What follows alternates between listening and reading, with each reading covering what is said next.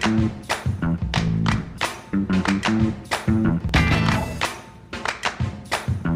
everybody, welcome to The Mountain Gamer and welcome to this series of videos in which I will be doing a full playthrough of This War of Mine, the board game.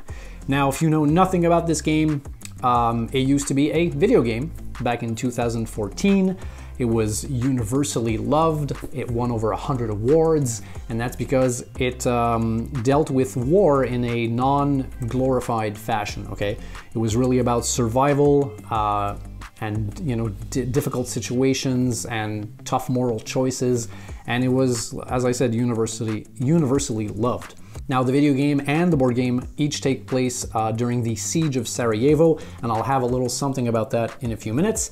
But yeah, so in both these games, you are basically playing a group of survivors in a destroyed house, like a half-standing house, and you're scavenging for stuff. You're trying to find water and food and all sorts of stuff. You're trying to improve the place where you live, right? Like maybe build a heater or a rainwater collector or different things like that in order to survive.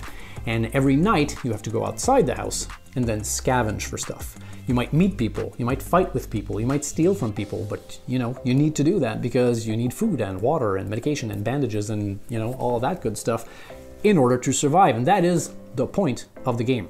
Survival during wartime. During a certain number of rounds, over the course of a certain number of rounds, and at the end, if you're still alive, you win. Yeah. By the way, this was designed by the same fine folks who made Frostpunk, if you are interested. Now, as I said, this is going to be a full playthrough, which means it is very long, but I did cut out all the boring bits, but I still want you to understand my decisions and my headspace and why I'm doing what I'm doing. This isn't like trying to do lightning fast or anything. I want you to play along with me to understand what I'm doing, and if I fail and if I win and all that, at least you'll know what was going on in my head. That being said, I have put some timestamps all over the place, so if you want to skip a certain phase, you can do that. I also want to mention that I flagged a lot of the reality impacts. Now, reality impacts are cards that'll pop up every once in a while, and they will instruct you to go read in this book, okay? There's close to 2,000 entries in this book of scripts here, and this is all flavor. This is a lot of stories. Sometimes they're very short, sometimes they're longer, sometimes they ask you to do difficult choices.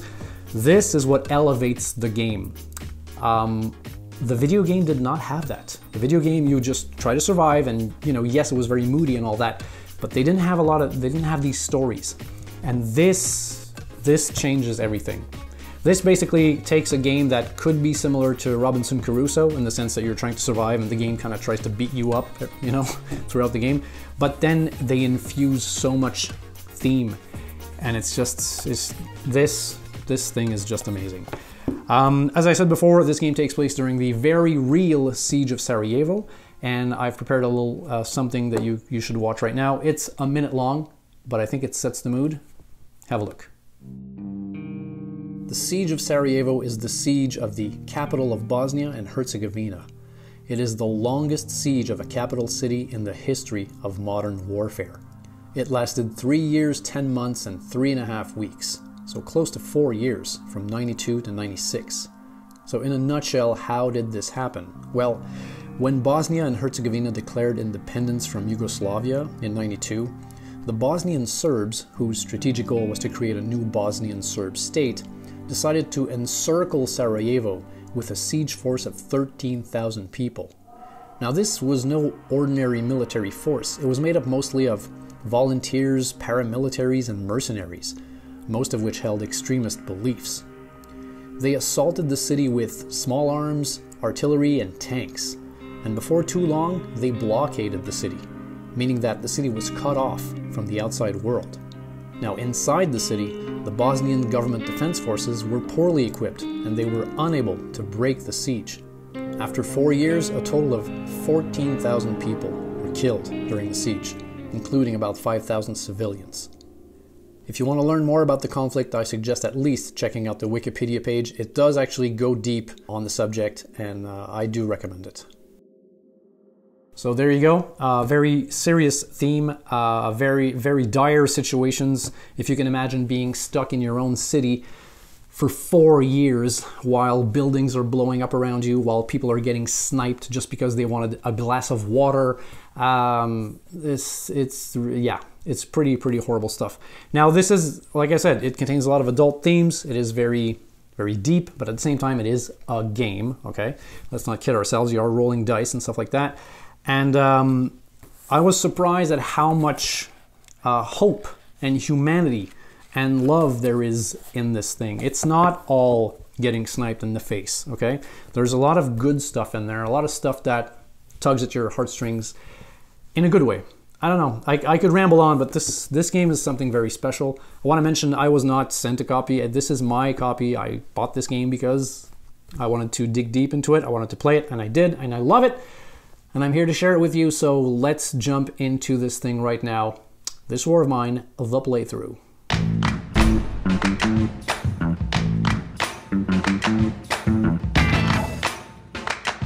Alright, so here we've got the board for this War of Mine on the normal side of the game, and as you can see, the board doesn't even fit here on camera. It's so huge. There's a part at the bottom here too. I'm gonna try and get that. This is the storage. This is where you're gonna put all your tokens. And yeah, this is the exploration space. We'll get to that later, but I just wanted to show you the entirety of the board. But for now, let's focus on the house and all of the cards that you'll be kind of putting around it, all right? So I won't go too much into detail about how to set up the game, because I think the instructions in this journal here are pretty clear on what you should be doing. But let's just add the decks here. So let's start from down here with the colors deck. These serve to randomize some events. And we've got the narrative actions. Those are basically goodies that we're gonna be getting throughout the game. Next we've got the fate cards, and these, well, determine your fate. Next we've got the ideas, the fittings. So basically the fittings are things you can build right away, and the ideas are things that will later go into this deck, and then you can try to build them. Next we've got a whole stack of characters here. We'll be choosing our starting characters from there later on. Next we've got the visitors deck, and then to the left of that we've got the objectives.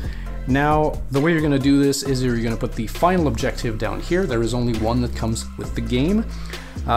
When you're playing different scenarios, they'll probably tell you to ignore that, and then the scenario will just tell you what the objective is. But if you're playing the basic game, this is your final objective, and we can look at that right now actually. This says, survive. At least one character from the starting group must survive until the end of the game, with each state, hunger, misery, wounds, and illness, equal to or less than 2. Fatigue is ignored. So you got to keep your people not hungry, not miserable, not wounded, and not ill. So there you go. That's the final objective. And then you'll put 2 other objectives. Now this is from a pile of 7, I believe. You'll shuffle them up, pick 2 randomly without looking at them. That's what I've done here. And all right. And we'll put them on top right there. Then you're gonna set up the events deck. Now how this works is you've got 3 ending events, okay? One of them basically says ceasefire, and when you hit that, that means it's the end of the game, but it could be any of these 3. So you'll shuffle these up and just put them at the bottom here. Then you'll add the chapter 3 card. Then you'll go through a deck of 12 events, I believe. You'll shuffle everything up. You'll get 4 of them randomly, put them here. Then put the chapter 2 card. Then out of the remaining events, you'll shuffle them up and get 3 of them, again, without looking. And then you'll end by putting the chapter 1 card on top right here. So that's going to be all of the chapters you'll have to go through, and hopefully you'll survive until you get to that card that says ceasefire. All right. Next, going to the left of that, we'll add the locations deck, and we can flip some right away if we want to here. So we've got a derelict squat, an abandoned cottage, and a ruined villa. I'm gonna zoom in on these eventually, don't worry about that. Over here we've got the exploration deck. That's when we're gonna go scavenging. The residence deck to represent people that are living in these houses here that might interact with us. Then we've got the findings deck, which is stuff that you can scavenge and loot. And last but not least, the Night Raids deck. That's going to be about when you put someone on guard here during the night, you might encounter, well, you will encounter some people that are going to want to break in and break your legs and steal your stuff. And last but not least, we have to cover up this gorgeous artwork because the house is not as easily accessible as it seems right here. You're going to have some closed doors, some rubble, a whole lot of stuff. So let's just do this right now. So you're going to get the closed doors here, shuffle them up. Next, you've got the rubble, so you'll shuffle it up and start placing it. Next, you've got some heap cards. Then you've got some furniture cards, shuffle those. You guys can't even see that, but way down there, there is another furniture below this rubble here. Now don't worry, I will be, zooming in and out and doing inserts and all that as we play the game. And the last one here is the bars card, only one, and we'll put it down here. Now they do cover this in the rules very well, but when you set up the Residence deck and the Night Raids deck, you're going to want to look through them to identify all the cards that have this symbol on the corner, okay? And you will basically put them aside, and because you won't start the game with them right away. So put them aside face down, close to the board. Now at the bottom here we have the storage, and in the storage, in the regular game, you will be adding 4 components, 4 wood, 2 water, 3 raw food, a lockpick, and a shovel. And of course, let's not forget to put this token here for the noise, and we will need this 10-sided die. You're going to learn to hate this die. And if I'm not mistaken, I believe the next thing we should do now is actually draw our characters and see who we get. Now, the rulebook says that you should start drawing characters randomly, and what you should end up with are basically 1 character that has a red background like this, and then 2 characters that have black backgrounds like this. The red ones are just better. So basically they want 1 good character and 2 medium characters. Now if you want to make it easy on yourself, you can choose the characters, but the game says you should just go random. So we'll do that, I guess. All right, so let's start drawing here. We've got Pavel, which is good. He's red, we can keep him.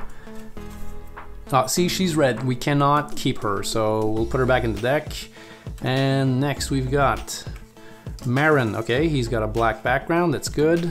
We need another one with a black, and there we go. Anton. Okay, so we've got Pavel, Marin, and Anton. A professor of mathematics. Marin is a garage owner, and Pavel is a soccer player.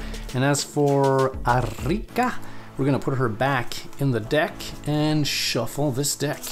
Now we can look at these guys real quick here just so you get an idea. The inventory down here is how many items they can bring back from scavenging.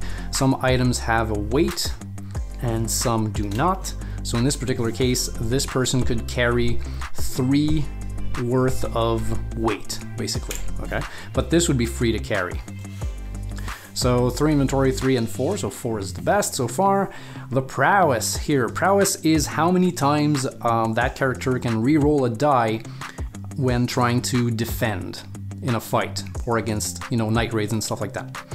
So that, having a high number here is good. Some characters go up to 2, which is awesome. 0 is the pits. And the spirit down here, this has to do with the end of every round, okay? At the end of every round, you're gonna draw a fate card, and it's gonna tell you very randomly to resolve either spirit A, B, or C.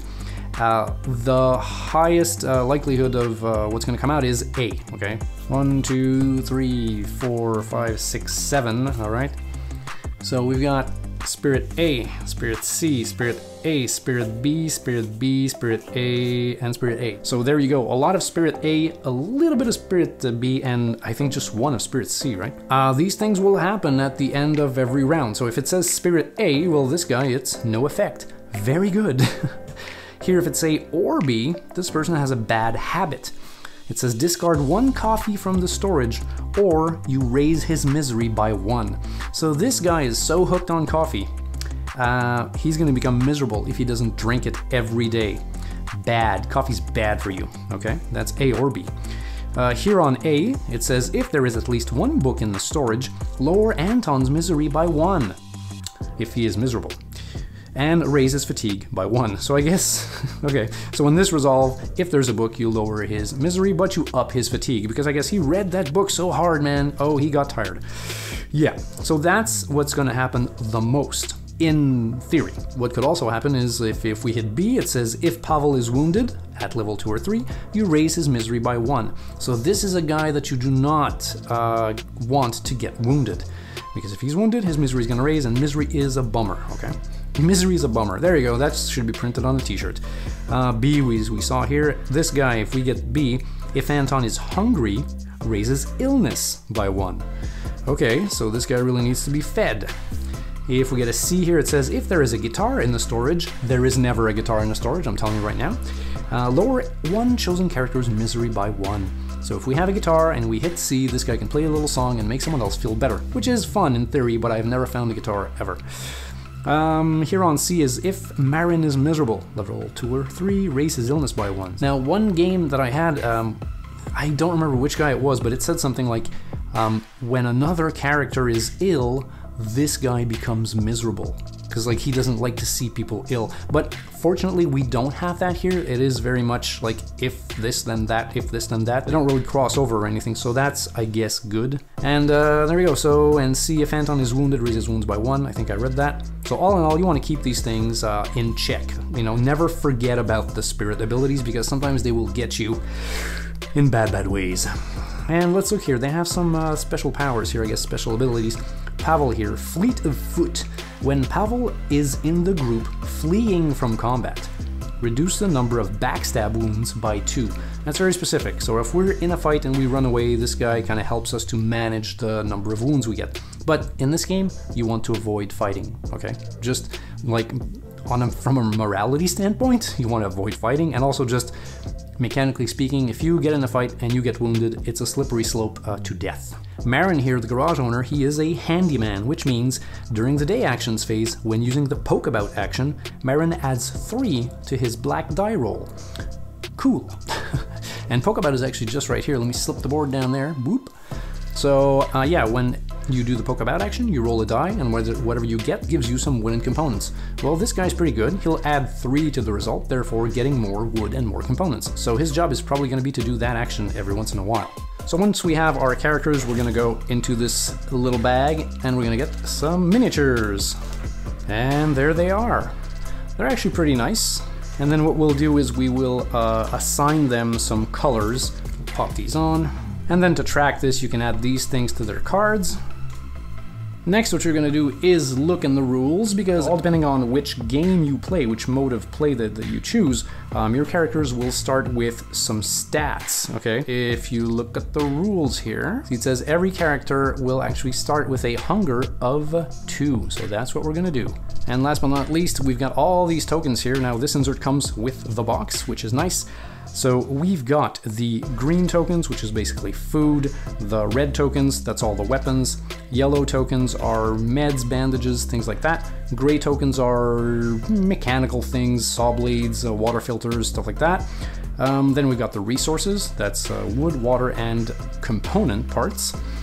Here we've got some mishmash of things, the dice and some gray tokens that you can write on actually. And next we've got fatigue tokens and hunger tokens, and here we've got illness, wounds, and the ever bummer misery. So keep that close to the board. And now, as I said before, this board is huge. I'm going to try to show, you know, most of it as I can as I play, but I will be kind of concentrating on specific sections of the board as we play. So this is where I'm going to keep my characters, to the right of the board. So let's get these guys and put them into the house. Just before we start, you guys, I just realized I have not mentioned what empathy is. Basically, empathy is throughout the game you might be asked to roll for empathy. Like, I don't know, if you come across somebody that just died or something like that, they might say, okay, well, Pavel has to check his empathy. So what you're going to be doing is rolling this die and comparing the result with what's written here. Now, the lowest empathy you have, well, the easier you're going to get out of, you know, sad situations, basically. But the higher empathy you have, it's just tough to roll high, right? So, yeah, so low empathy is good, high empathy is bad. I mean, it's a good thing in real life to have high empathy, but in this game, yeah, you might end up having someone become miserable just because they were so empathetic to a miserable situation. So that's what empathy is. So for now, let's just put everyone right here.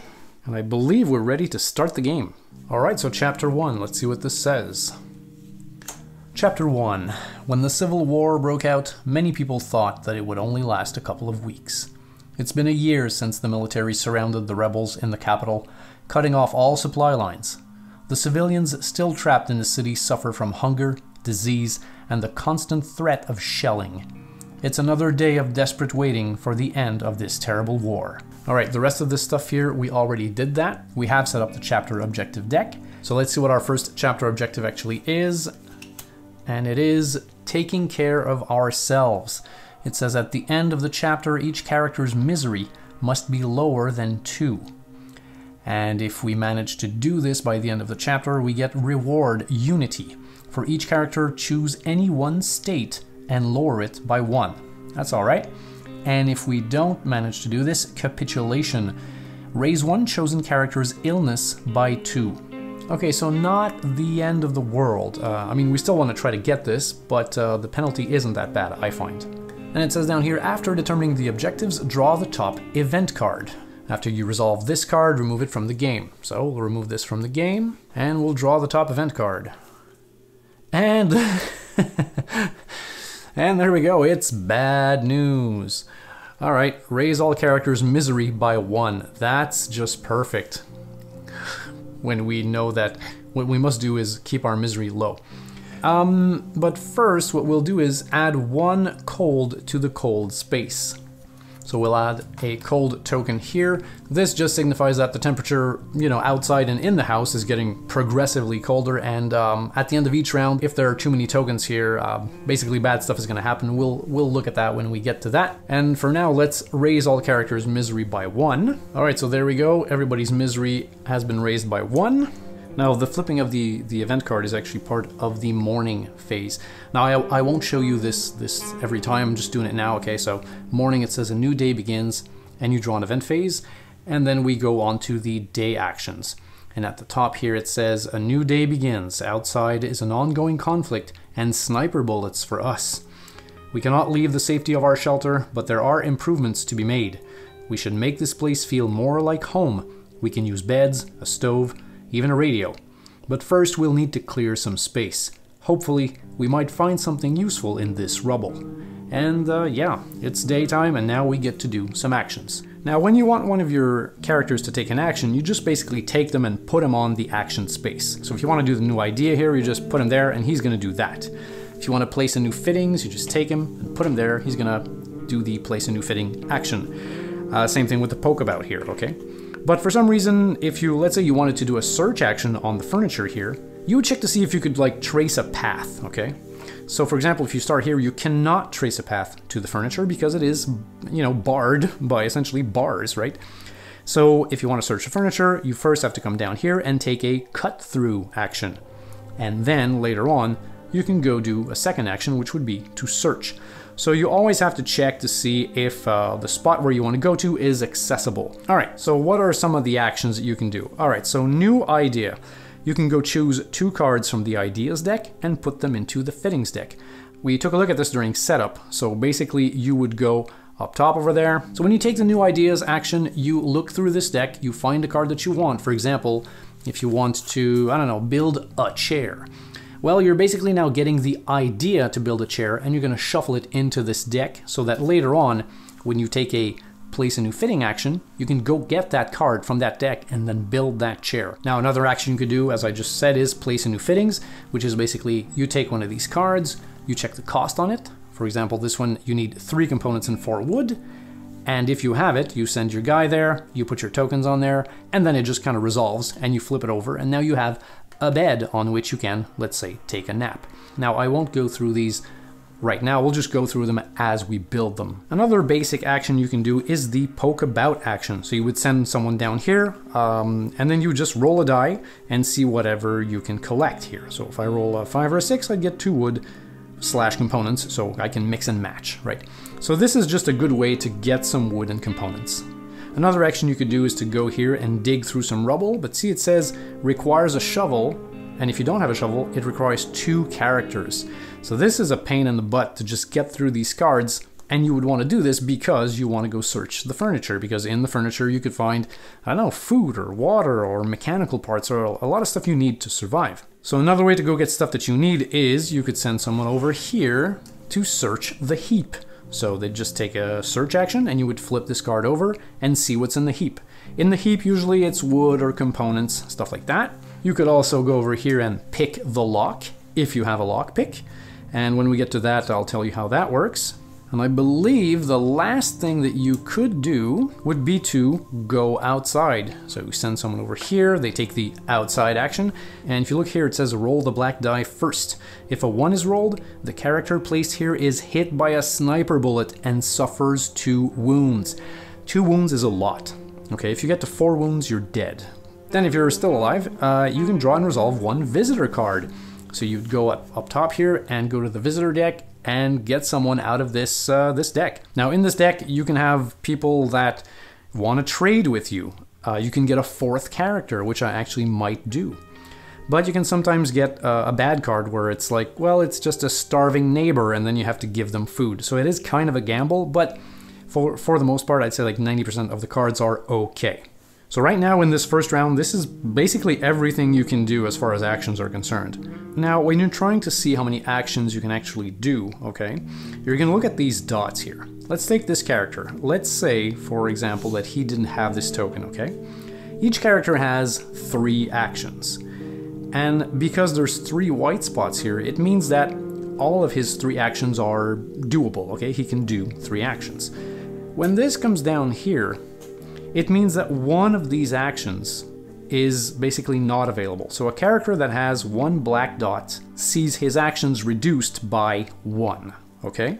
If, for example, he had some illness here, he's got 2 black dots. So he would see his 3 actions reduced by 2.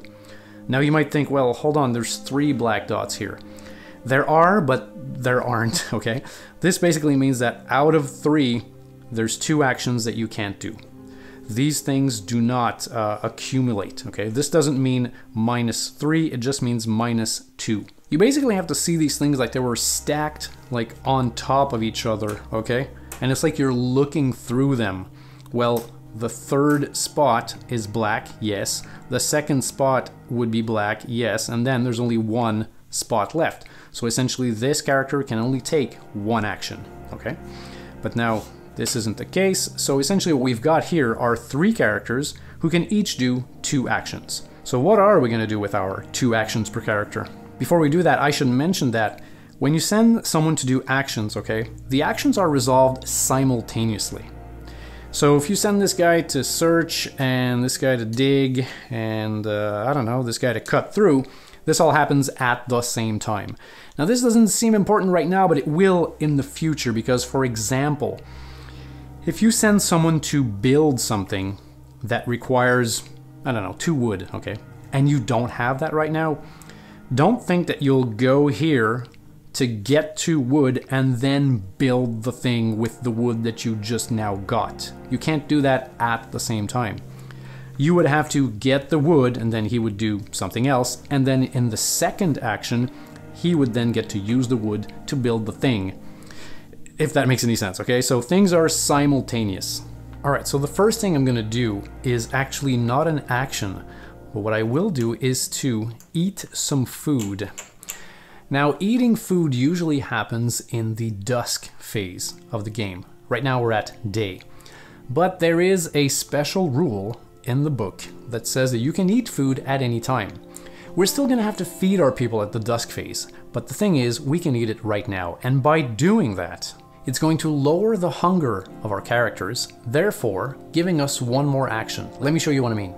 Now, when you consume raw food, you can drop your hunger down by 1, okay? There's all types of food in the game, and we'll get to that when we get to that, but raw food will drop your hunger down by 1. So if everybody eats 1 raw food, basically what's gonna happen is this, and you see now, they have 3 actions. So I'm gonna do that right now with my 3 characters, and then this is going back in the box. But now all my characters have 3 actions. What I'm gonna do is I will send Marin outside. Oh boy, this guy got hurt. I'm gonna send Marin outside, and I will send this person over here. That's actually Pavel.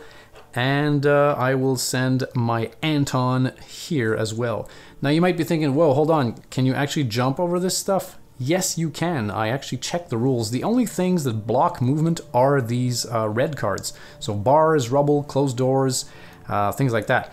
But you can, you know, I could just send this guy to search that heap and this guy to go do the Pokebat action. That's a legal move.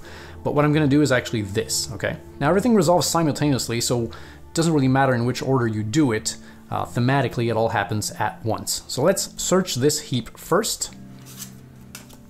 All right, so this says you gain 1 weapon part, 1 sugar, 5 components, and 2 wood. Okay, so we'll go get that. This here says you gain 1 lockpick, 2 components, and 5 wood. Very cool.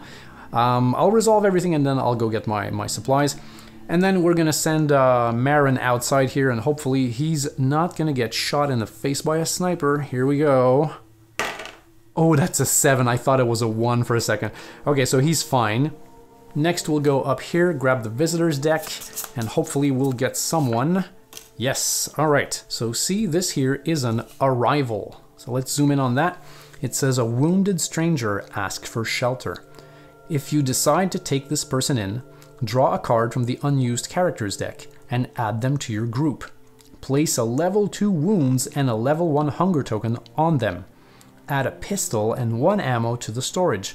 Then remove this arrival card from the game. So essentially we'd get a 4th character and the maximum you can have is 4. Then it says if you decide not to take this person in, you may buy items this person is carrying. And then we check the journal to see how to do that. And then we shuffle this card back into the visitor's deck. Well, the thing is, I do want a 4th character. It is a bummer to have someone arrive that's already wounded and all that, but now this might sound awesome to you guys, but every time you fire a pistol, you discard an ammo token, and there's just 1 token with it. So basically, this is a gun that has 1 bullet in it, which is not all that hot. So let me think about this. Okay, I've decided we're gonna take somebody in. Now you might be thinking, oh, hold on, we could trade. But the only thing we can actually trade with them are these things, okay? You can only trade tokens that have a yellow circled number here. For example, you cannot, you know, use water to trade, nor wood, nor components, okay? Things need to have a trade value printed on them. And here the trade commission is 0, which is good. If it had said like trade commission 3, it means you need to pay 3 over, you know, of everything that you trade.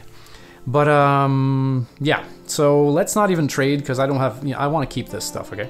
I'm just going to take a random character here and we're going to have a 4th character. That's it. All right, so wish me luck. Hopefully I'll get somebody good. And, oop, okay, this guy fell out, all right? This seems like fate. Let's do it. And it's Emilia. She is a lawyer. Prowess of 1, which is crappy, but she has a very low empathy, which could be good. She's got a special ability here called Journal, and it says, at the beginning of the Dawn phase, Emilia may raise her fatigue by any amount to lower her misery by the same amount. Alright, so I guess she reads her journal and she feels good. Fine. She's got an inventory of 3, okay, empathy 3, we got that. And what's her spirit? Oh yeah, she's got a bad habit. Discard 1 coffee from the storage or raise Emilia's misery by 1.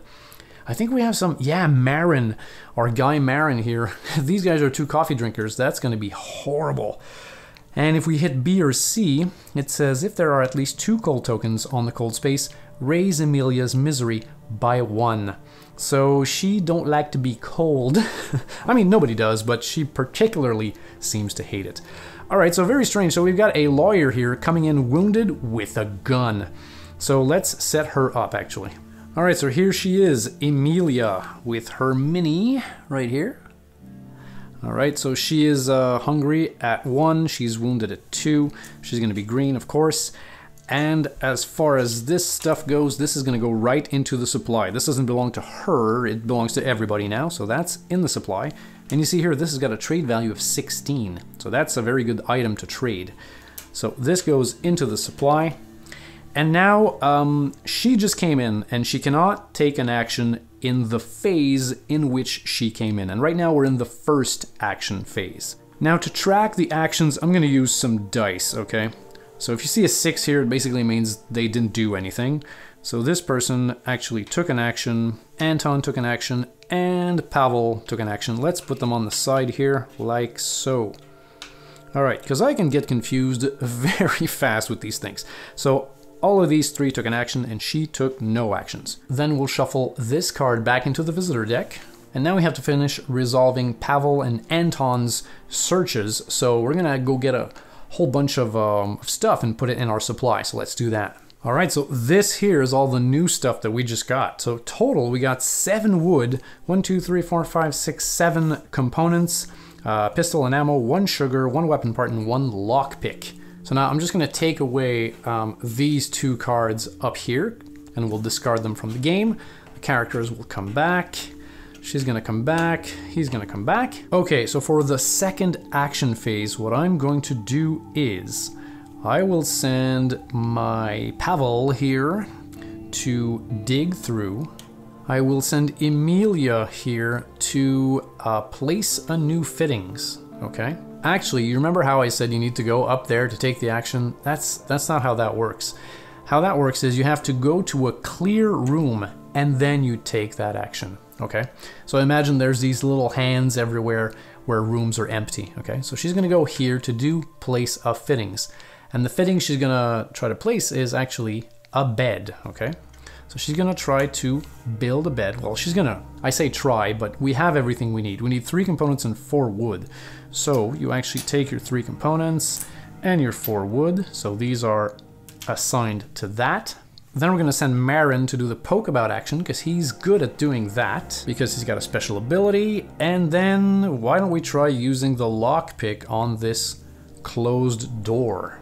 So let's do the lockpick first, because we haven't done that yet. So he's going to use the lockpick, and to do that, you have to roll the d10. So if you hit 1, 2, 3, there's no effect, you failed, you just wasted your action. Yeah, them's the ropes. If you roll 4 to 10, you actually discard the lockpick. So it goes back in the box, but you open the door. So let's give that a shot right now. And it's fine. So we did manage to open the door, but it's kind of like we broke the lockpick at the same time. So this goes back in the box. And now let's see what we got here. Okay, we gain 3 wood. Now you see, this is a situation where I'm instructed to gain 3 wood, but there's only 1 wood left in the box or in the world. So what I can do right now is to take one of these, put it here, to say that I own 5 wood and everything that's in here, right? So then I'll take 5 wood and I will put them back in the box. And now, because the game instructs me to gain 3 wood, I'm gonna get 3 wood out of there. 1, 2, and 3. So that's how you kind of play around with these resources. I'm not a big fan of that system, but you know, it makes some kind of sense. So we'll remove this. Next, let's actually build the bed. So this will go back in the box, so will this. And the bed is now built. So essentially from now on, or from the next action phase and throughout the game, we can now take a nap. And take a nap will lower the fatigue of the character placed here by 2. Now so far we have not spent fatigue, but you'll see how that works in a little bit. And it says here, note, sleeping in a bed for a whole night removes all fatigue from a character. We'll get to that when we get to that. Alright, next we wanted to dig through the rubble here. So for 1 action with a shovel, we will dig. So let's flip that. And oh, look at that. Yeah. All rubble cards are the same. You have to do them twice. That's a huge time waster, okay? But that's just how it is. Good thing we had a shovel, or else we would have had to put 2 characters on there. So probably next action phase we'll have someone come over here to dig through again, and then we'll remove the card, giving us access to the furniture. Last but not least here, we've got Marin here. He's going to use the poke-about action, and because of his special ability way down here, he's going to add 3 to the result of the black die. So let's do that. Let's roll. Ugh, wow. Well, 2 plus 3 is 5, so that would be 2 wood / components. So we're gonna go to the box and we will get, I'm gonna say 2 wood. Okay, so that was everyone's action. So Anton took a second action, so did Pavel, so did Marin, and Emilia took her only action that she could take because of these things here. So now we've got these 3 characters that can still take 1 more action. Let's see what we're gonna have them do. Alright, so I've thought about this. So what's gonna happen is we will be sending, let's say, Anton to dig with the shovel. We will then... Now you see, I'm gonna stop myself here. I wanted to build 2 things, like place 2 new fittings, but you can't do that. Because if you look at what's written up here, you can only put 1 character to place a fitting. That's what that logo means. That means like 1 character taking 1 action. So I can't build 2 things at once, which is a bummer. Okay, so I need to rethink this. I mean, one thing is for sure, I think we will build a simple heater, all right? So someone is gonna go to place a new fitting, and we're gonna build a simple heater, because we do have a girl in our group that does not like to be cold. So let's put that over here. So let's send Pavel here with 5 components. 1, 2, 3, 4, 5, and 3 wood. Okay. And now, Marin still has an action that he could do. Well, I think what I'm gonna have him do is go get a new idea. And that idea is gonna be, up here, build a chair. That's quite the idea he's got there. So I'm gonna take build a chair and I will put it now in the fittings deck. So this is now available for us to construct later on. Now, why would I want to build a chair? Well, a chair essentially helps you to get rid of misery. Okay, you can have your people like have a little sit and it's gonna, you know, help to lower their misery. So, all right, so new idea, boom, that's done, that's up here. This guy is digging, so let's resolve that. We'll remove it from the game. And then Pavel here will build a simple heater. So this goes away. And now in this room we have a simple heater. And from now on we can do the make a fire action. And it says for each 2 wood or 2 books or 1 wood and 1 book, we can discard 1 cold token. And you'll see that cold tokens can become a bit of bad news. So this is not a bad thing to have. All right, so let's bring everybody back to the middle here. All right, so that's a 3rd action, a 3rd action, a 3rd action. So everybody has taken their actions. And now we would move on to the Dusk Phase. Now, if we look at the Dusk Phase in the book here, it says dusk. The sun has disappeared beneath the horizon. Shadows and darkness now rule over the city. It is a bit safer to go out at this time, but first, we must regain some strength. Now, dusk is basically just, you're gonna have your characters drink and eat. Now, each character should drink 1 water, discarded from the storage. If they don't drink, or if you decide to not have them drink, you're gonna roll a die, and they might become hungry or miserable. Okay, I'd rather have them hungry than miserable, by the way. Next, what you'll do is feed them. So if you discard a canned good from the storage, you'll lower their hunger by 2. If you discard a raw wood, you will lower it by 1. And if you discard a vegetable, the hunger stays the same. But if you do not feed them, you raise their hunger by 1. So let's look at this in practice. Right now, in the storage, if we're gonna have them drink, we have only 2 water. So 2 people will drink and 2 will not. I mean, we don't have to, you know, we could just keep that and just let them go hungry or go miserable. So I think that what I'm gonna do is, okay, because she has a special ability that helps her get rid of misery, I'm gonna gamble it, okay? I'm not gonna give her the water. I will actually give Anton the water, and then Marin. And my reasoning is this. This has to do with their spirit abilities, okay? I'm trying to look into the future a little bit here, okay? If we see here, if Anton is hungry, you raise his illness by 1.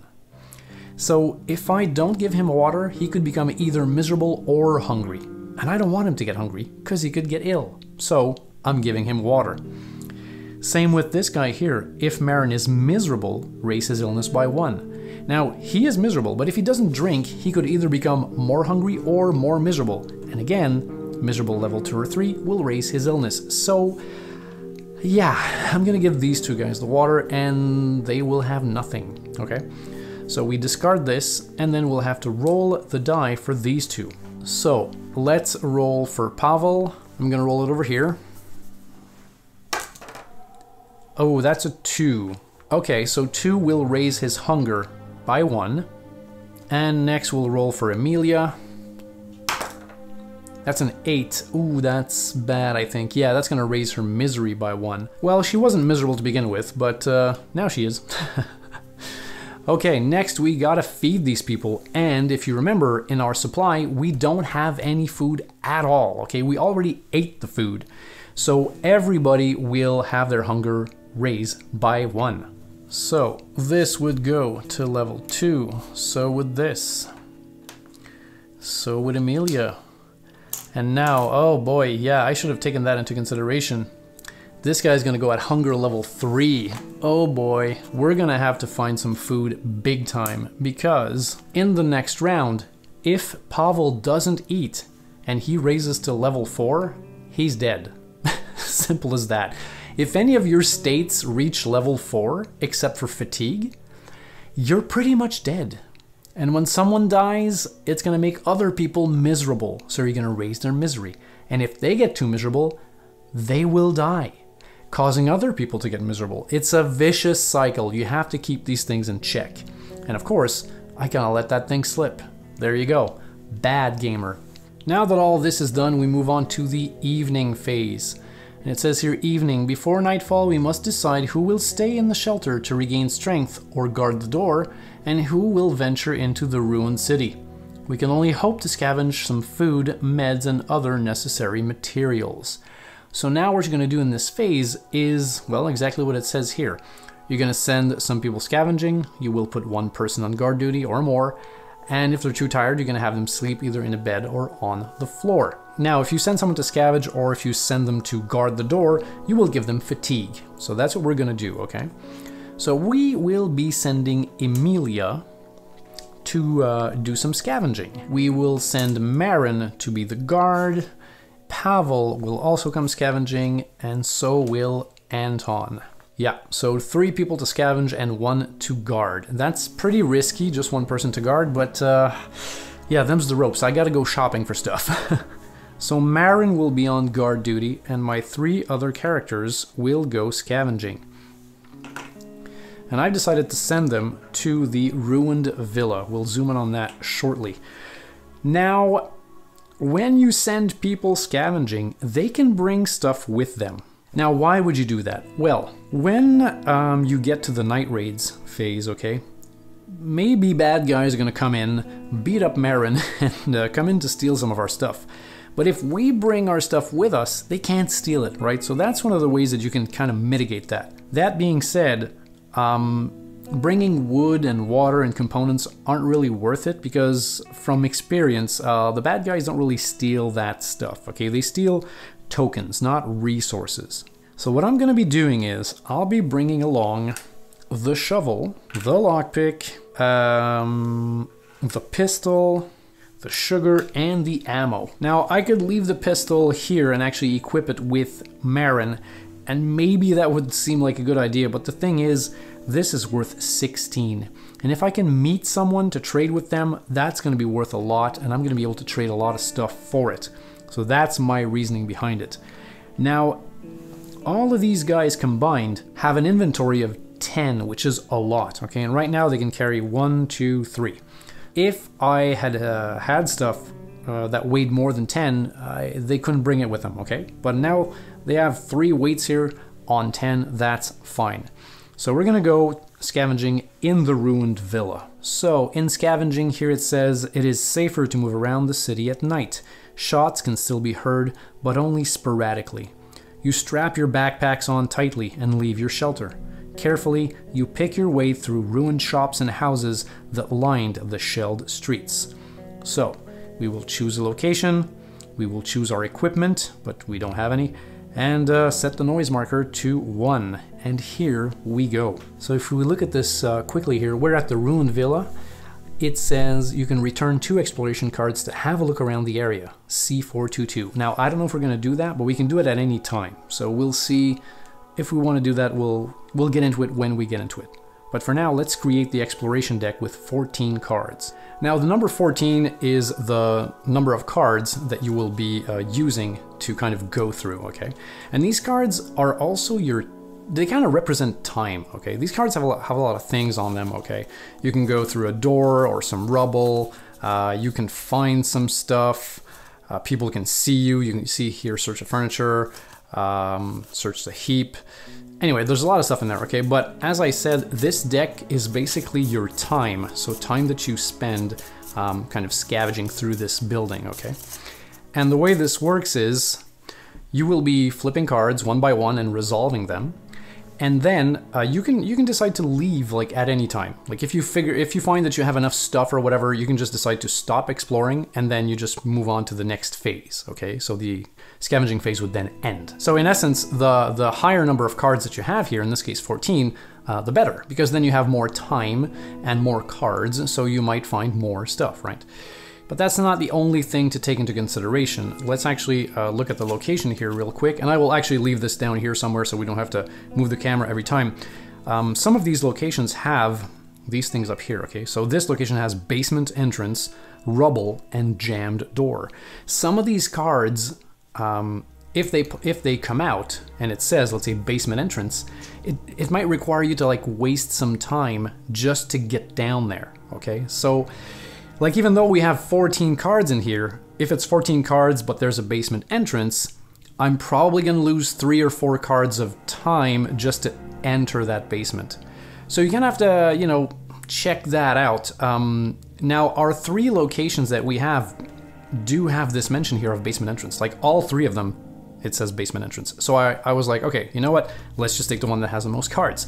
But in another situation where, let's say, the 14 location had basement entrance, but the 12 location didn't have basement entrance, I probably would have taken the 12. Because, again, basement entrance makes you lose cards, okay? If you see rubble here, it means that you're probably going to need a shovel to clear that rubble, or else you'll discard the card. And jam door, I believe you need a lockpick, okay? There might be something else like bars. If it says bars up here, well, if you bring your saw blade, if you have one, well, then you can cut through the bars.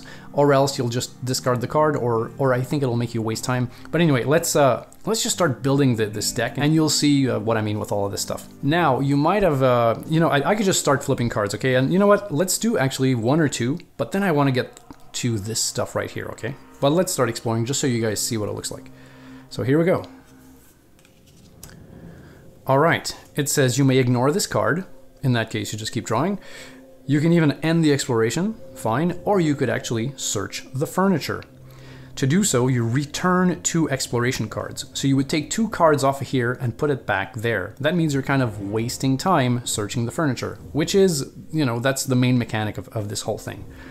Or you could raise the noise by 1 and roll for the noise in order to draw and resolve 1 card from the findings deck in the furniture chart. Now, just so you know what we're talking about here, these cards pretty much all look like this, okay? So you would go to the furniture, because that's what it says here. You'd get a knife, a shell, a cigarette, and then you would roll the die on the special findings chart. So you could get something like a bonus, okay? That's what this means. Now, these are all different. They all have different things on them, so I'll just shuffle that up. Now, the options that they give you here, okay, so return 2 cards. So boom, boom, we waste a little bit of time. Or we raise the noise and roll for noise.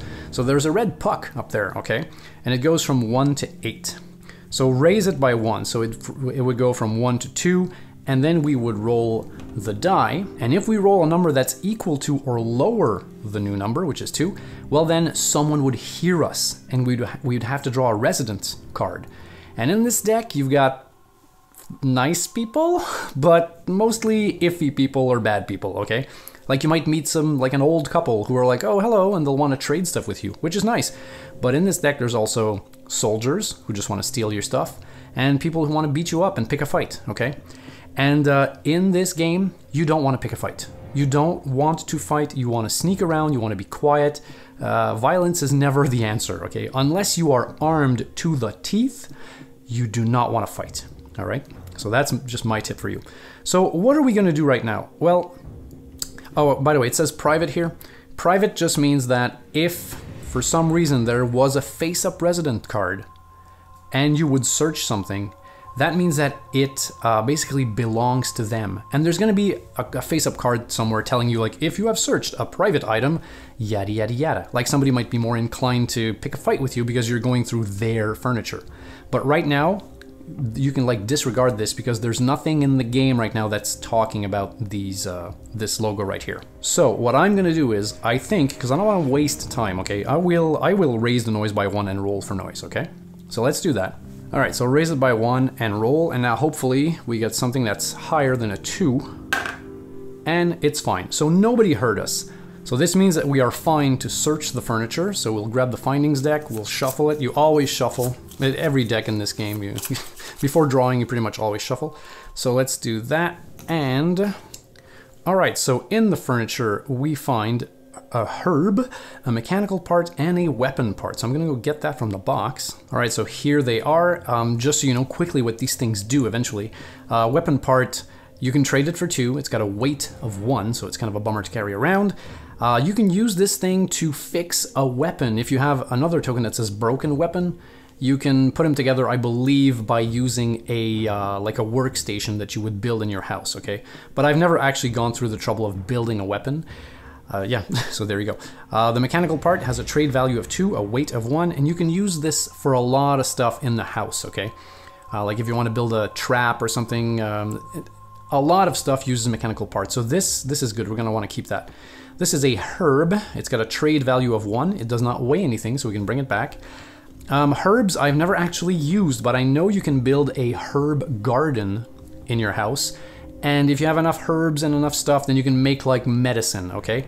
But I think it's a long drawn out process. I've never actually gone through the trouble of doing that. But there we go. This is what we have found. I'm gonna put all of this stuff back with our findings with the pistol and all that. Now when you put stuff up there, it doesn't mean that you're gonna bring it back with you. It just means that you're kind of, I guess, you've stashed it somewhere around the location.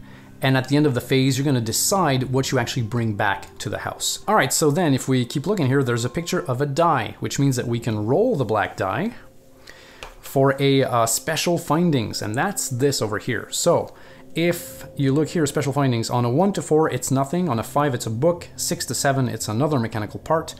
8 to 9 is raw food, which would be great. And 10 is a knife, which is also very good. So let's roll the dice, see what we get. That is a 7, another mechanical part. All right, well, we're gonna have more mechanical parts than we need. All right, so here it is. I'll put it up top with the others. Okay, so now we can keep exploring. But you know what? Before I do that, I really wanna do this. Well, just to show you guys, okay? Pretty much all of the location cards have an orange text here that pretty much tells you can waste some time to kind of have a look around. And when you do that, you go through the book of scripts and you read a little bit of flavor text. Sometimes it's just flavor text. Sometimes it's useful, like you could meet someone who wants to trade or someone who wants to beat you up. But usually it's okay, right? So I think I'm gonna do this now. So yeah, let's do it. So I'm gonna return 2 cards and we're gonna go read entry 422 in the book of scripts. All right, so here it is right in the middle here, 422. Wow, okay, no flavor text. It just says, roll the black die. Oh, that's ominous. Okay, well, let's do it, and we'll see what we get. All right, here goes. That's a 7. Lucky 7, I guess. Ooh, look at that. On a result of 7, see 1199. All right, let's go there. All right, here we go, 1199. It seems to be a ransom note. We've got your son locked up in his house. If you try to raid the place, we'll kill him. If you don't bring the money, we'll kill him slowly. So you better hurry. 10,000 or he's dead. Back to game. Wow. Okay, so that was just... Okay, so we gained nothing from that. But yeah, some shady dealings are going on here. So I think we could do it again if we really want to. Do we want to? Ouch. I don't know. No. Damn. I wish it would have been something good. I really want to trade with people. Okay, we can always try this later on, okay? Like, instead of drawing a new card, you can do this. I don't think there's anything in the rules that say that you can't do this twice, right? I mean, if you guys think there is, let me know, but I really don't think so. So for now, let's keep exploring, and if we get bored of that, we can do that again and hopefully roll something else. So let's keep exploring. Oh, this should go away, by the way. Alright, so let's explore. Wow, okay. So it's another private here. You may ignore this card or search the heap. Okay, in the heap usually, I guess it's like wood, maybe mechanical parts. Yeah.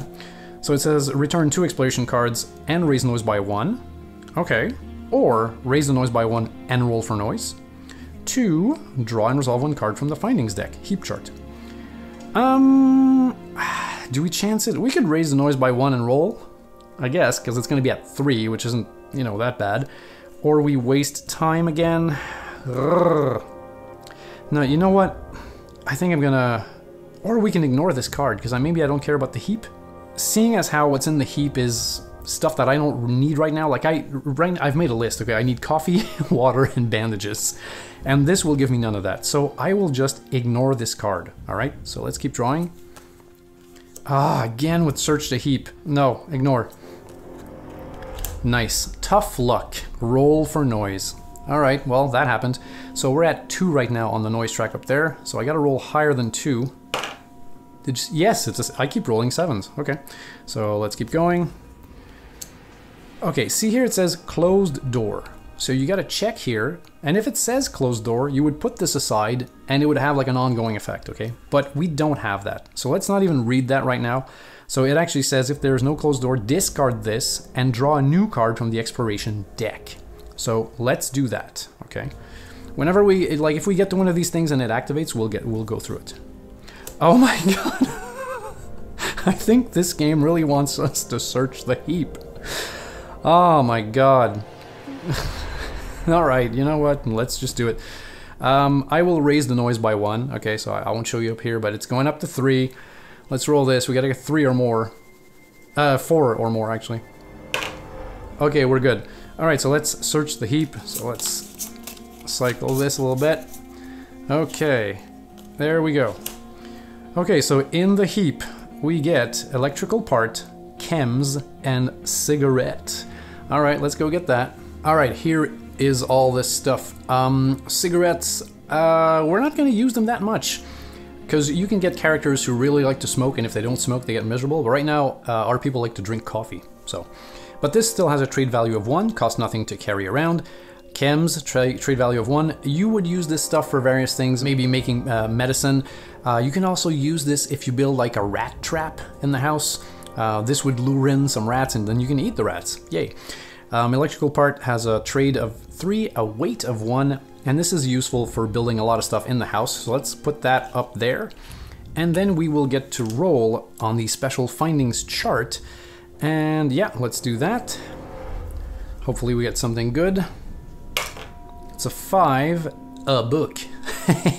Alright, we found a book. Now books aren't that bad. Trade value of 1, okay, but they carry nothing, they cost nothing to carry around, and you can actually use those, you could burn a book in our simple heater that we've made. You can burn a book and some wood to, you know, get warmer.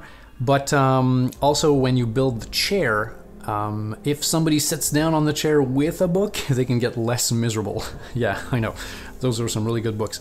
Okay, so we'll discard this and we'll keep going. Oh, here we go. I think I saw something. Return as many exploration cards as you wish and roll the black die. Add the number of the returned exploration cards to the result. Okay, so return 3, let's say, so plus 3 to my die roll. Then on a result of 1 to 5, I draw and resolve a residence card. Ugh.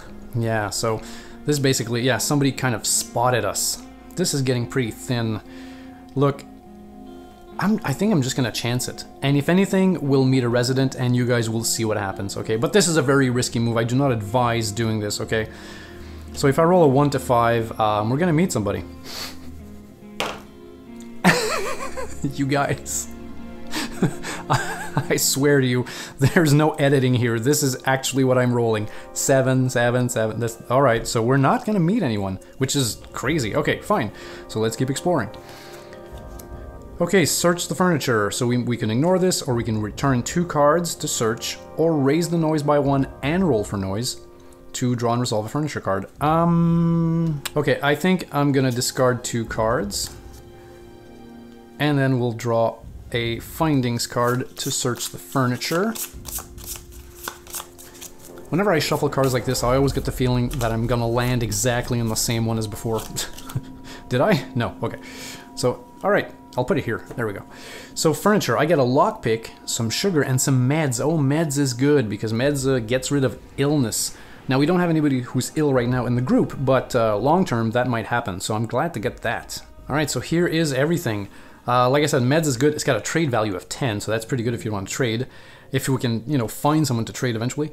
Sugar weighs 1, costs 3. You can use sugar to make moonshine if you have a moonshine distillery thing that you can build, but I've never actually done that. And why would you want moonshine? Well, you can drink moonshine to kind of feel better. It kind of makes you drowsy, like your fatigue is going to raise, but your misery will go down, all right?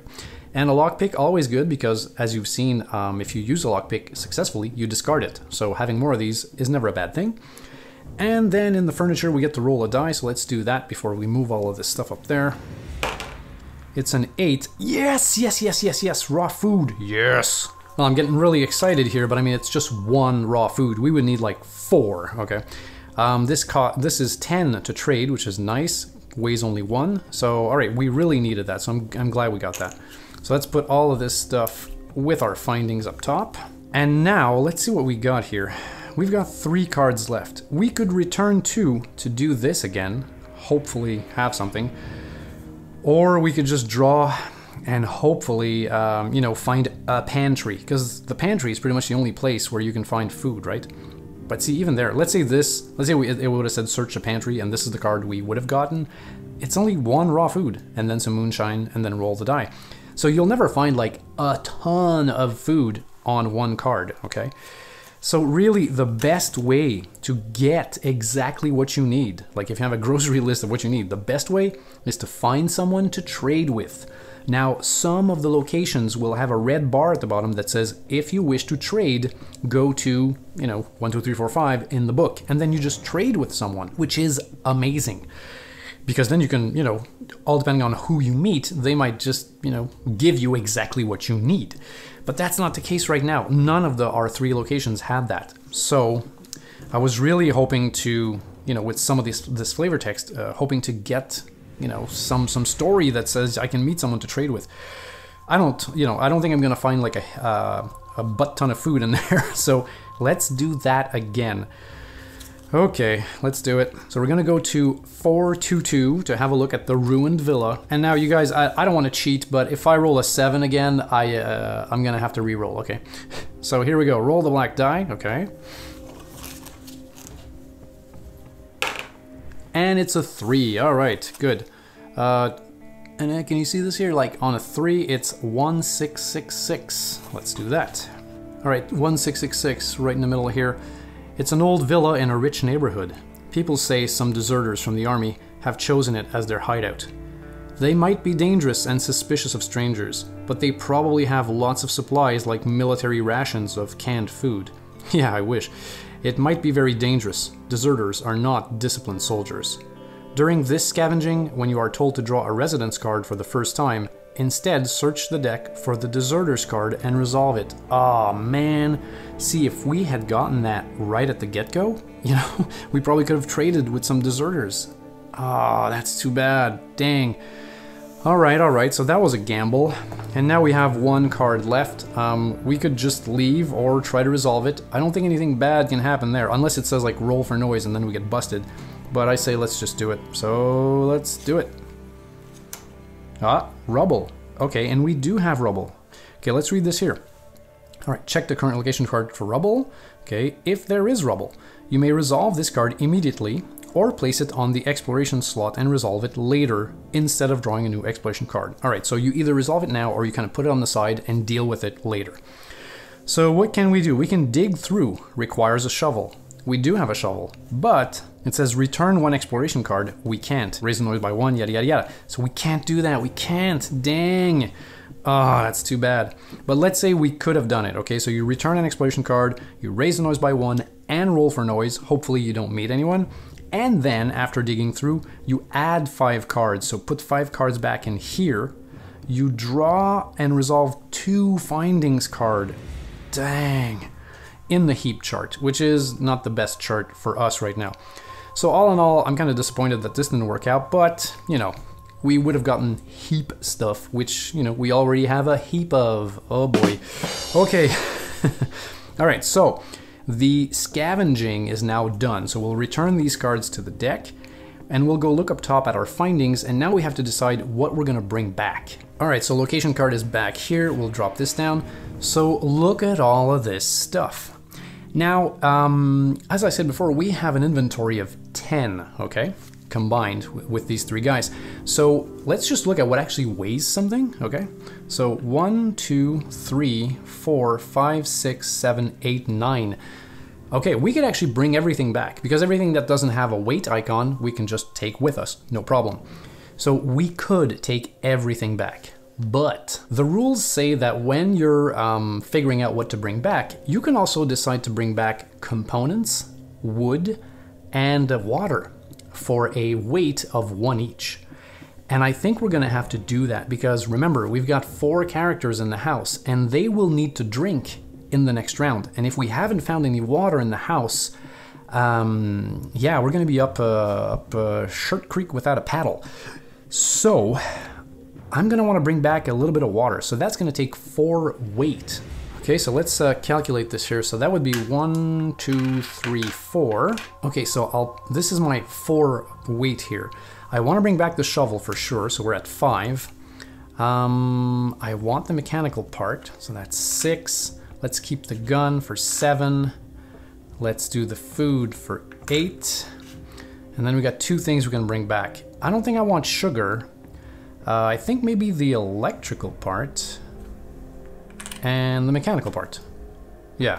Is that 10? Let's count that again. So 1, 2, 3, 4, 5, 6, 7, 8, 9, 10. Yeah, that right there, that stuff here is 10. So we will bring everything else with us except the ones with the weight icons here. So the weapon part and the 2 sugars. Now, what you can do with this, okay, and this is like an advanced rule, all right? It's not a little bit of a parentheses here. This game has rules that you follow as you play, okay? But there are hidden rules. You might have read about that. You can go get them on BGG, and I'll put a link below, and you can go get them. They are rules that you can play with if you know about them, strangely, okay? Like if you don't know about them, just play regularly. But if you know about them, then you can use them. Now, I'm not sure how you even get to discover these hidden rules. I guess through certain events, it'll say, oh, you can now do this, you know, forever in your games. It's a weird thing, okay?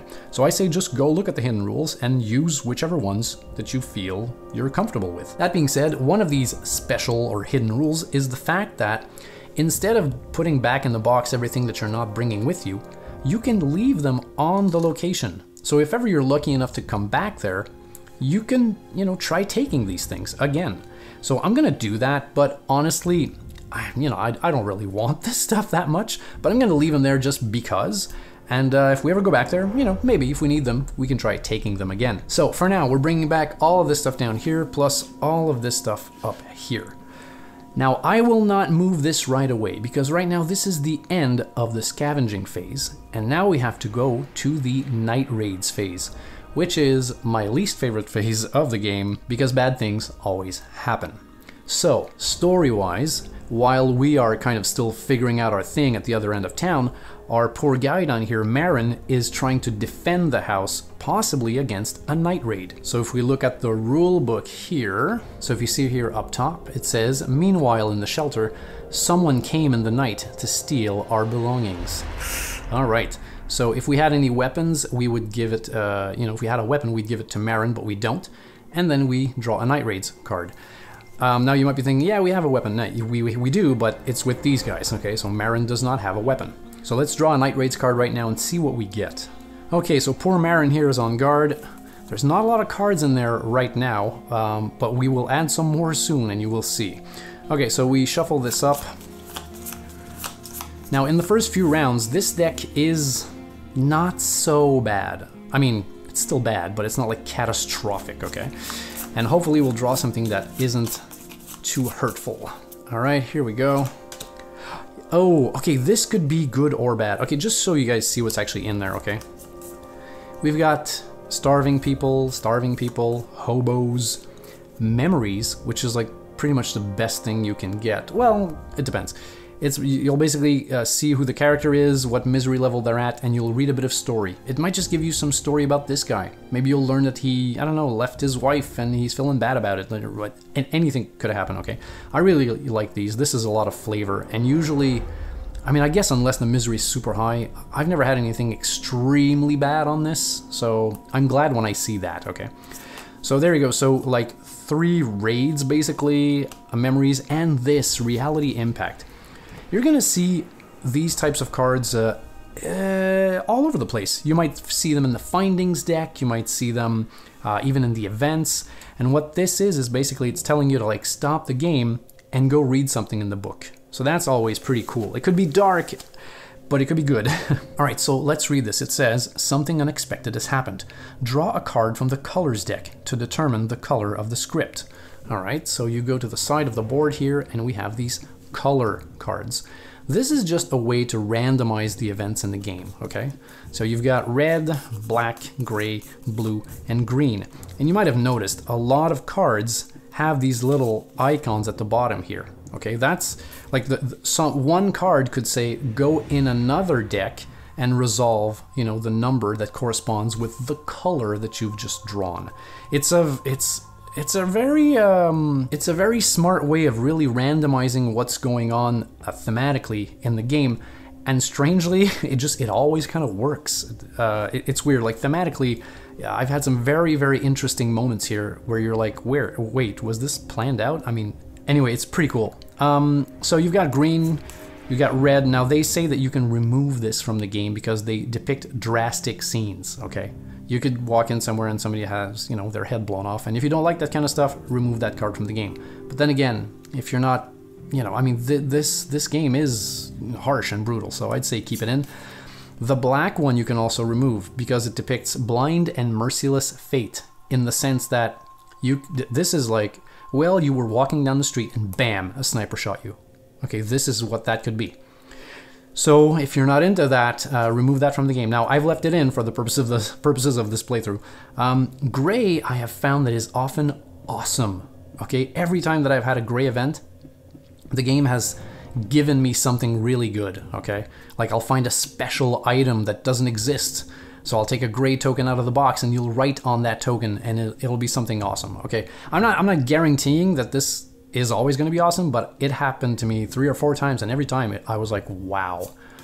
Blue, I think, is also good. So there we go. Okay, so we got to get a color card out of the deck, and it's green. Okay, and then it says reveal the top card of the Night Raids deck and check the number with that color on it. All right, so there we go. So that's, you know, that's just a random thing. So we'll shuffle that.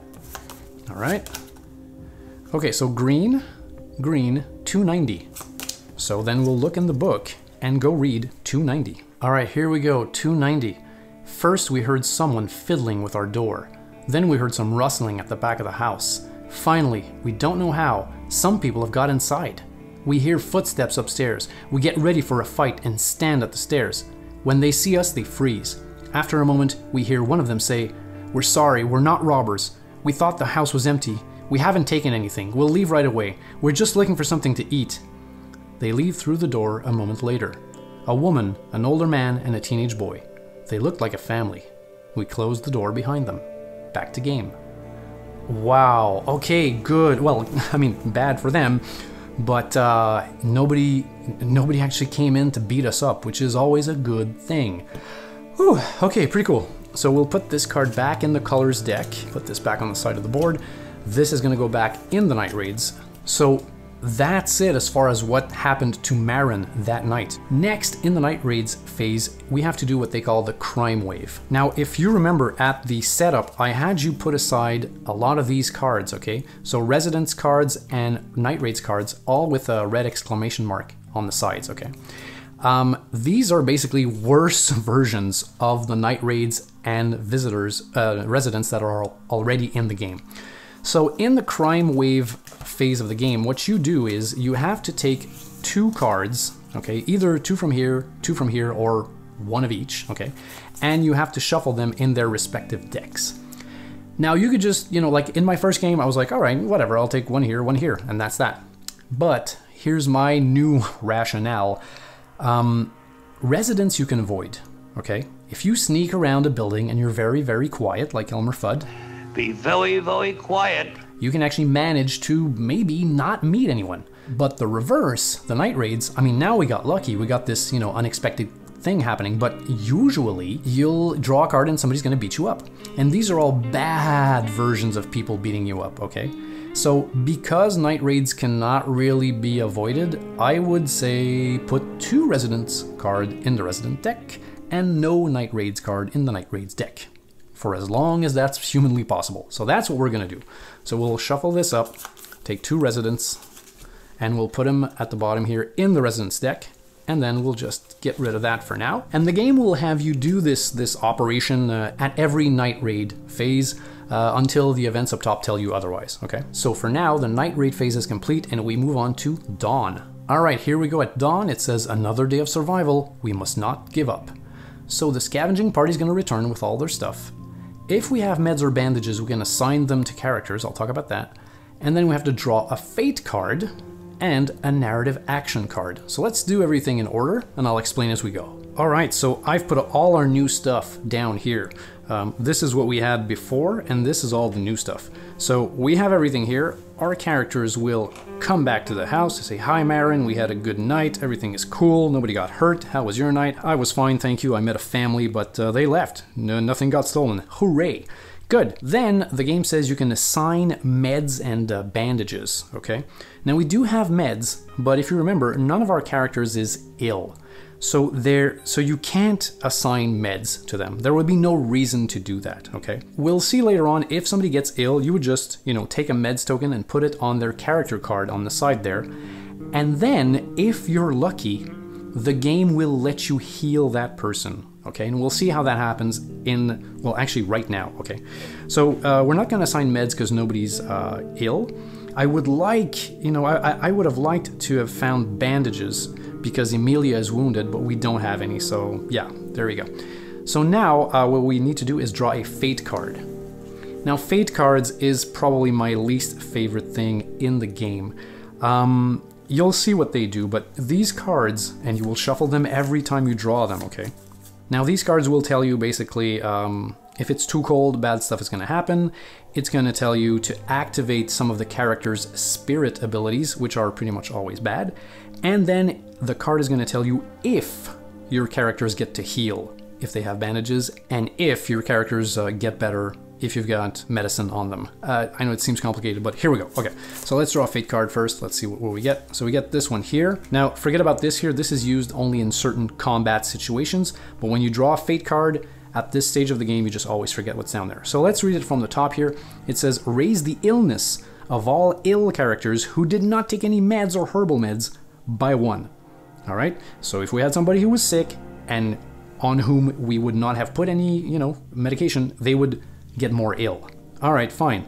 Then you discard herbal meds tokens from all characters. So that's why I was saying there's no use putting meds or bandages or herbal meds on a character that is not sick, because the game would have you remove the token. So if you put a token on someone and they're not going to use it and then it gets removed, you've just wasted a token. So never put anything on a character that is not, you know, ill or wounded. Now you see, this card could have also said something different. Like, let's draw, okay, another one here, like one of the good ones. All right, let's pretend we drew this one here, okay? It says, raise the wounds of all wounded unbandaged characters by 1. See, this would have been really bad for us because Emilia is wounded and she doesn't have a bandage. So then her wounds would go from 2, which is right now, up to 3, which is bad. So this would have been horrible, okay? Then it says lower the illness of all characters who took meds by 1. So if we had somebody who was sick and we had put this on them, then you draw this card and they get better and you remove this token. So as I said, the game, through the fate cards, will decide if your characters get better, if they get ill, you know? So this is a very, very, very tricky thing. You have to, you can't really plan for it. So as I said, I'm not enamored with it. All right, so let's keep reading here. So it says, if cold tokens minus board ups equals 4 or more, raise the illness of 3 chosen characters by 1. So if it's too cold in the house, people get ill. Now, we only have 1 cold token up there, and we have no board ups, okay? Board ups are things that you can build to cover up holes in the house, and board ups are extremely useful because, well, not only do they, you know, kind of stop the cold from getting in, but they also help you in the night raids phase. We'll get to that when we get to that, but basically they kind of stop people from coming in a little bit, okay? Next it says exchange the nearest location. So out of the 3 locations down there, we'll have to get rid of one and draw another one. We'll get to that in a bit. Then it says resolve all weight tokens. Weight tokens are basically, let's say we can build something called a rainwater collector, okay? And you build it and you put a weight token on it. And it doesn't do anything until you get to resolve weight tokens. So then you take the weight token off, you would resolve the card, the rainwater collector would get some water, and then that's it. So yeah, this is printed on every one of these fate cards, and weight tokens are only resolved at that stage of the game. Next it says resolve Spirit A on all character cards. And as we've talked about during setup, Spirit A is what's going to happen the most. Alright, so let's see what all of these Spirit A do. That was bad English. And then we'll decide in which order to activate them. Alright, so here, pretty easy, no effect, fine. Here it says habit, discard 1 coffee from the storage, which we do not have, or raise Amelia's misery by 1. So she's going to get miserable because she's not drinking her coffee. By the way, you need to know that when a character is sleeping, let's say we would have had a character sleep throughout the whole night, they are still considered to be sleeping during this whole spirit situation. So you would not activate their spirit if they are currently asleep, all right? That's very important to note because people forget about that. All right, so we're gonna have to raise her misery by 1. And then here, same thing with him, Marin here, discard 1 coffee from the storage or raise his misery by 1, so that's gonna happen. And then here, if there is at least 1 book in the storage, lower Anton's misery by 1. Oh, you know what, guys? We actually did find a book. All right, so this is not even a choice. Like, we have to do this. It says if there is at least 1 book in the storage, there is. Lower Anton's misery by 1 and raises fatigue by 1. Okay, so we'll remove the misery. We'll raise his fatigue. And we'll discard this book. Let's do him next. So we do not have coffee, so this guy's gonna get miserable. And so is she. But now, see it says at the beginning of the dawn phase, that's gonna be next turn. Okay, so on the next turn in the dawn phase, we can have Amelia raise her fatigue to lower her misery by the same amount. So yeah, we might do that next round. Okay, so I mean, all in all, I mean, we got some pretty miserable people.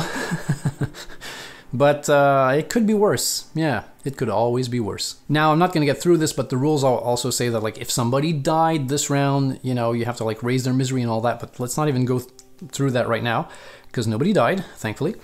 And then next what we get to do is go to the side of the board here and draw 2 narrative actions and keep 1. Now, these are fun. These are, like, good things that you can use. I think most of them are, like, one-time use things, okay? But they're all, I guess, useful. So here's the first one here. It says Secret Storage. Play at the beginning of the night raid phase. Place any 3 tokens or resources from the storage on this card. They are ignored when the night raid damage is resolved. Okay, so basically before somebody comes in to steal your stuff, you hide it away. So that's good. We might use that. Let's just put it here for now.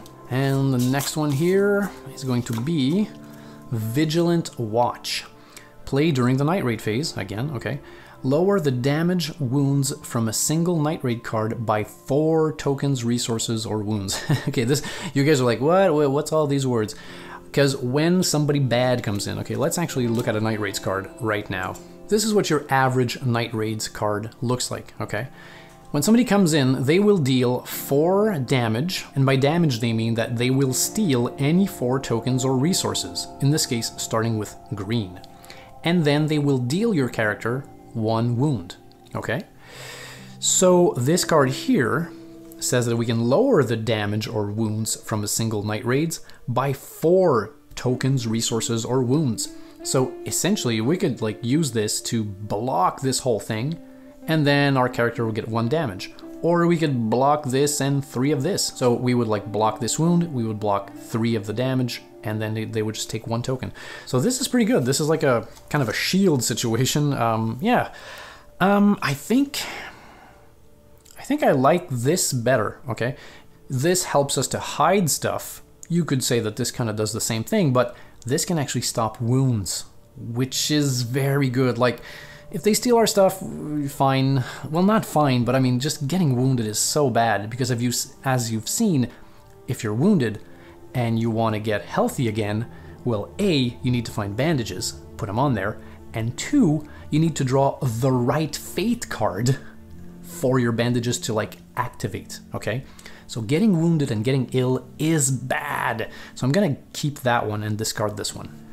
So that's it. So we'll discard this fate card. We might draw it again. It's gonna go back in the deck.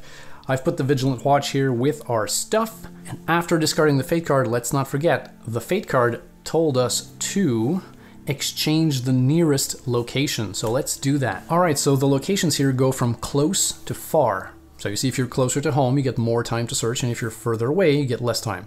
So exchange the nearest location. So this actually goes away. So all of this will go back in the box. This card will go out of the game, so we won't draw this again. Then you would slide everything down here so that the forest space is free, and then you just draw a new location. Oh yes, the city hospital. Yeah, you guys, if you're lucky enough to get the city hospital, you're gonna thank me. This place is pretty cool because you can trade. You return 6 exploration cards to trade. That's super expensive. But you can also return 4 exploration cards to heal, which is pretty good because Emilia is wounded, so we might go there next turn. But anyway, so that was that. And then at the end of all this, the dawn phase is complete, and there's a little bit of flavor text here, and we're going to be showing this for the last time. It says, let us look back on the past day. How did we do? What will we need next? What must be scavenged or traded?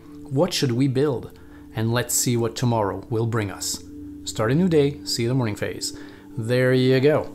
So we have just completed our first round. Now I know this first round has been pretty long, but you know, I'm teaching it as we're playing it. The next rounds should go by a little bit faster. All right, so let's move on to the second round. If you've enjoyed this video, please consider hitting the like button down below. Now I know it seems like a very small thing to do, but it actually does help the channel when you do that. And if ever you should find yourself in a super generous mood, well, I do accept donations via PayPal. And anything you give, big or small, will help keep me going. Sarajevo is synonymous with snipers. Is this where the 200 people have been killed? Yes.